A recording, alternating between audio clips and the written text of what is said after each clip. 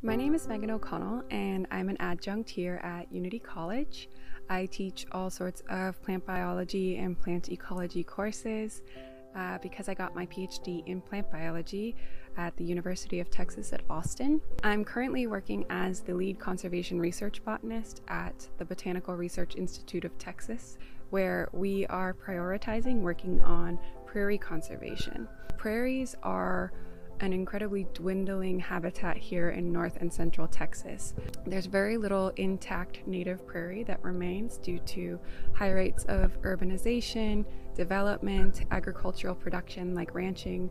So we have a lot of work to do in regards to bringing back this incredibly important native habitat. Central Texas is a very important migratory flyway for all sorts of birds and pollinators like monarchs, of course.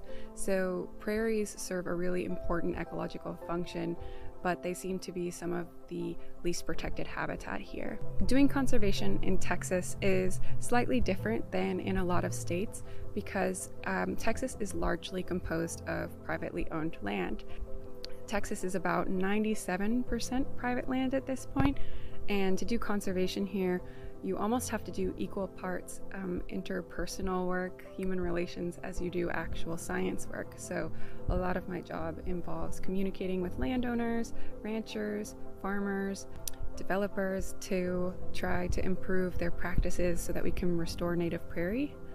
Right now we're working on a project where we are collaborating with ranchers to use new field-based technology to measure the phenology of different prairie plant species. So in the case of this specific project, getting rancher buy-in, getting their collaboration, and producing information that's useful to them is just as important as it is to produce useful information for conservationists who work in prairies around here.